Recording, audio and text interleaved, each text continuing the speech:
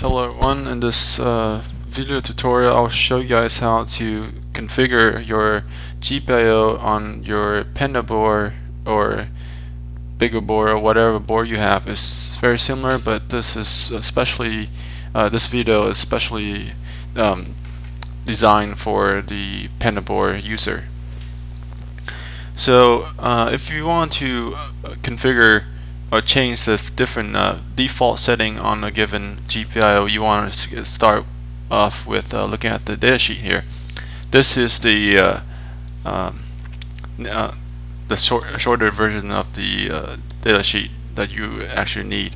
But the important thing here is to identify the particular pin you want to change. And in this tutorial, I want to change the J3 pin number to 4. Is the primary function is called, the name is SBI1 CS3, and the secondary function is the one that I want to change to, is the GPIO 140. And here are the description usage. But so the thing you want to do is you want to download this datasheet, the more complete datasheet of the OMAP 4430.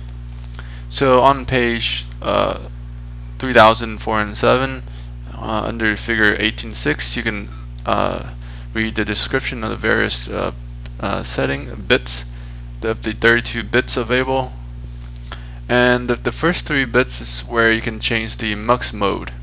Okay. So there are 7 or 8 possible, up to 8 or 7. I'm not sure, but probably 7 or 8 possible modes. So you can change using the first 3 bits here. So, and then the 4th bit is when you want to change enable the pull up option to pull up or not to pull up, enable or disable that option. And then the type of pull up is up or down. Here is the 5th bit. So for example, you set this bit to be 1, then it's going to pull it up when it starts, and then, but of course you need to enable the pull up option as well.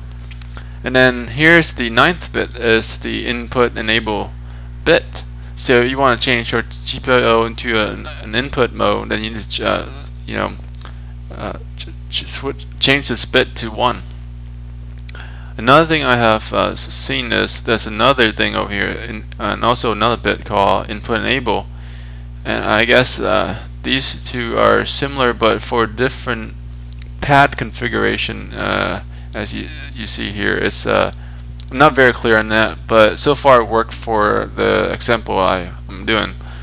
So just work with from 0 to 8, or first bit to 9th bit. That should get the job done. So let's get started on that. So go ahead and log into your Pandaboard.